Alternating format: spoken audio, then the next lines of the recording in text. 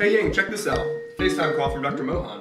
Oh, program director for UNC Psychiatry? Yeah. Okay, hold on. Alright, let's do this. Yeah. Hey Dr. Mohan, what's going on? Hey guys. So I've been looking through ERAS applications, and let me tell you about this guy, Tim Edwards. Step 1, 270. 17 first author pubs. Honors in all rotations. Glowing letters of rec. Gold humanism and AOA. He's our perfect applicant.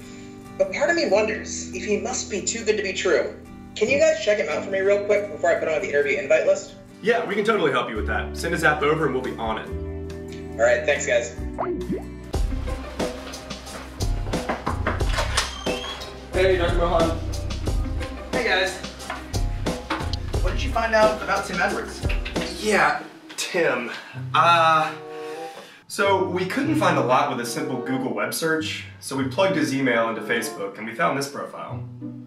Yeah, we figured this one might be him since he says he runs ultra marathons in his hobbies and interests. Anyway, it seems like him, but we found a lot of other pictures too, which we'd like to show you. Wow. I'm not sure what to make of that. And his cover photo seemed fine too, until we found this caption. Neurosurgery? Wait, are you trying to tell me you could be dual applying? So that's what we were wondering, but when I talked to one of his letter writers, Dr. Malloy, she said to her knowledge, he's only applying for psychiatry. Oh, thank God. Anyways, we kept digging through and eventually found Tim. a photo of Tim. It's possible this isn't even a real person. Someone could have created this profile with a photo of Tim, and the person doesn't even really exist. I don't know what to think. What if it's all fake? Look, we're here for you. There's only one way to get to the bottom of this. All right, let's do it.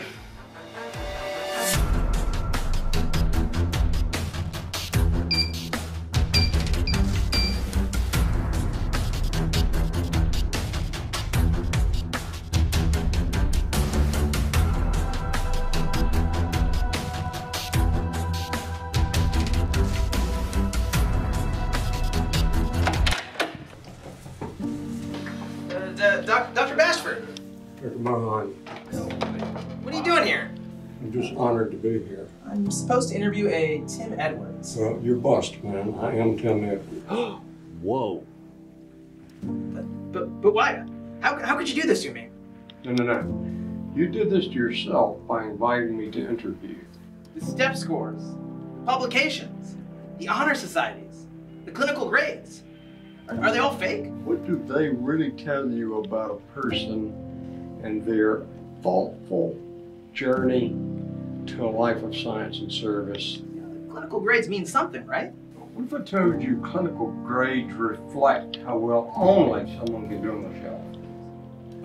But what about the Eris photos, the social media presence? And what about the letters of recommendation? All right, Dr. Mohan. I think there is a way to gain clarity and truth well beyond metrics, grades, letters of rank, pictures, in getting and pipelining the people that are really going to represent this place. But anyway, you got a hard job. I wish you well, and I'm going to give you some of these digestives cookies, because I find myself sometimes pretty hard to digest. Dr. Mohan. Incredible gifts, thank you. Thank you. Thank you, sir.